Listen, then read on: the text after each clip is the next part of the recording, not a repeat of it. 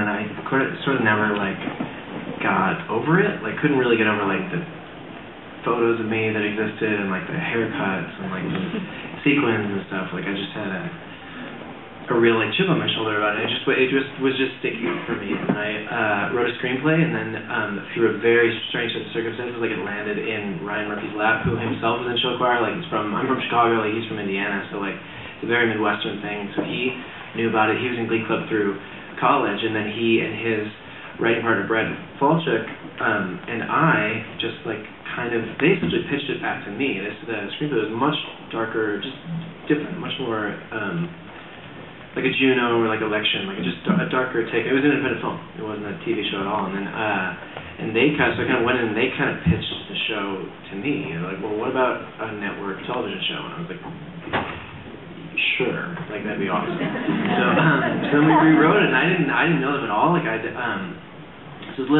always written my entire life, but I was an actor, and that was kind of the thing I did. And writing was kind of always like a application, I guess, or I mean, it's too painful a process to call like a hobby, because it's not really like fun at all. But it was just something that I knew I would always do, and there were so many like barriers to entry. I never could picture myself as a writer. Like I was just an actor, and particularly in the world of theater, where like it's just not. It isn't very. It's very. I think it's actually. I sort of think sometimes that it's easier to get a TV produced on like American television than it is to like get a show put up off Broadway in New York. So, and I am not a playwright. Like I don't.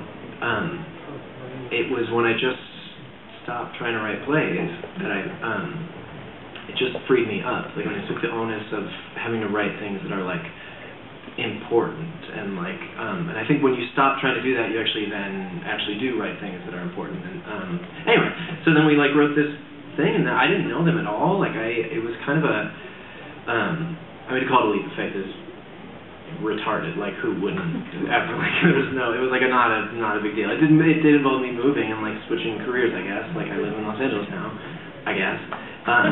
But like anyway, we worked really well together, like right away, and I think that. And Ryan was doing Nip Tuck at the time of the renewal. Yeah, they were finishing up their last season, and Brad and Ryan and I like sat down and wrote. What was the first draft of the pilot, and it came out really quickly, and like I kind of felt like I was thrown into like the deep end, and then you were kind of like, oh, like I can swim, and that like I should have been doing this forever. Like this is what I am I clicking? Are you hearing that? Just in your head. That's all the drugs. Wait, there. Yeah, it's just check your ladder. Totally. Sorry. All right. So yeah, we worked really well together, and like the three of us are like very very quickly we were just kind of like we're sort of like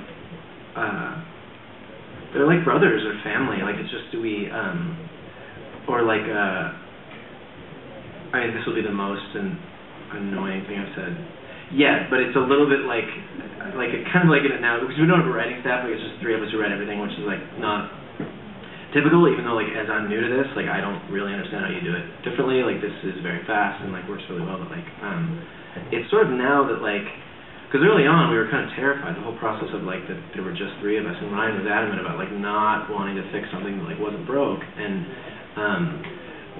I'm sure Fox didn't mind, like, wait, we have to pay fewer writers? Like,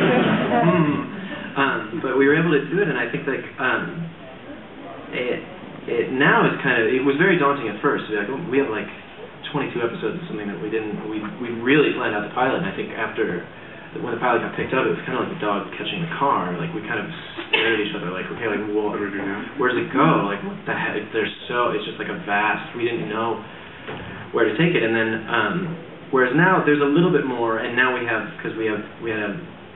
second and third season pickup, which is like crazy, awesome. But like I didn't even know it was like, as I was saying to you, like I didn't know it was possible. It's amazing. Like, how was the pilot? You said it was a darker pilot. How was it different from the one that showed up on screen? No, my screenplay was much darker. The pilot was pretty much. We probably had 3 drafts. Sue Sylvester was actually not in the original.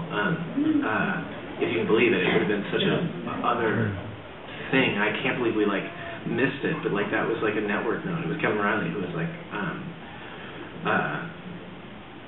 he was like, you think you need a nemesis inside the school, and then it was weird. Ryan, who in his old office would just like kind of sit back and it's like kind of not unlike Sue Sylvester at all. But, like they kind of turned around and he was like kind of leaned in his phone. He's like, yeah, I think I got it. I think it's a cheerleader named Sue Sylvester. Like just like full like out of the head, Zeus. And we were like, and then we're like, yeah, of course. And then it was totally. And then like I actually weirdly like now get to write her. We divvy up. We co-write everything.